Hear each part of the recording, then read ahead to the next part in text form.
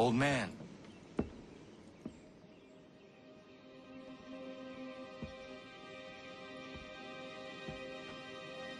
Achilles.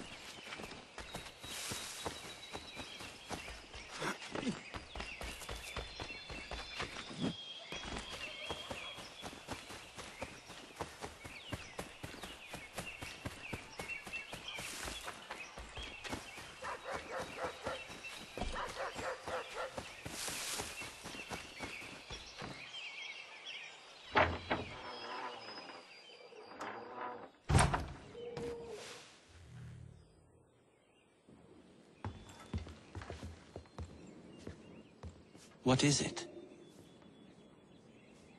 Achilles has passed. I'm so sorry. He passed peacefully and with dignity. A service, then? Yes.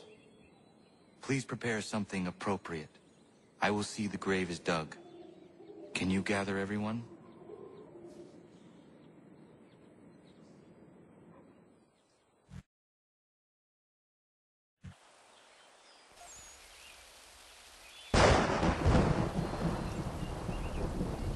Anna, if you are reading this, I have failed to say goodbye as I wanted, but the time never seemed appropriate.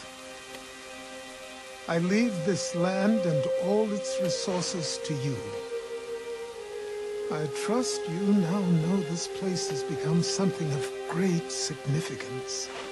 A community to serve as an example of what this would-be nation could become. But the larger and stronger it grows, the more fragile and difficult to defend it becomes. I hope your friends who are birthing this infant country understand this truth.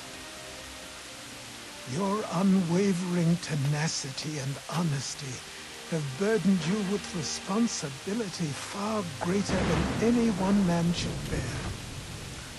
But you, if anyone, are capable.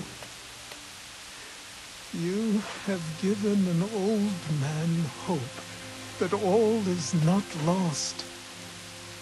And for that, I thank you. I ask that you lay my bones to rest on the hill overlooking the water. There is no other place on this earth I'd rather be. I am grateful to have met you, knowing you will guide this land and these people to a better future. Yours in brotherhood.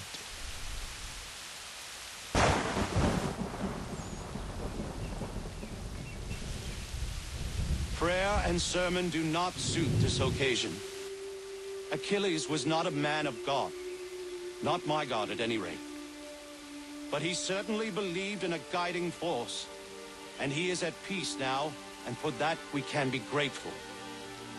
We lay him to rest here, atop the bluff where he made his honorable and dignified life, so he can remain that comforting presence, the old man on the hill, that we have all grown to depend on. You all had your own relationships with him, your own moments, and I implore you to return here when the time is right for you and share those stories with the waves and the trees. Achilles, you will be missed, but never forgotten. Go safely, old man. Safely to where your soul need rest.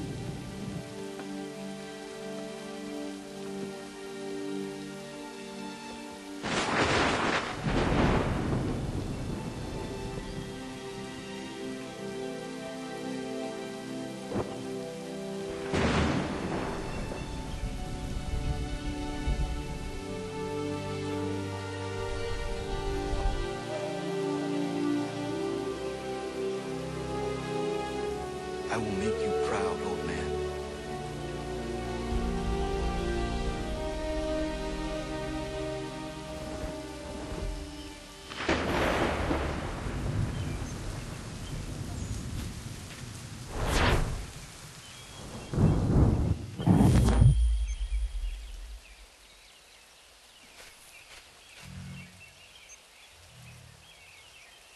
I never properly said goodbye to you. I was not ready, so here I am. The weight of my responsibilities never seems to diminish. There is always something else that needs fighting for. This is something you never warned me of. Maybe because you thought I would have been deterred. You would have been wrong, but I know you were not accustomed to that. Life carries on here. The people seem happy. They are certainly safe, at least for now. One of my brotherhood asked me something I have been struggling with. What happens if, when we win? When we stop the Templars? It is a question I certainly do not know the answer to. Perhaps you did not either. I miss you, as I miss my mother. I hope all is well with you, wherever you are. Goodbye, old man. Until it comes time for me to join you, then I will bother you once again.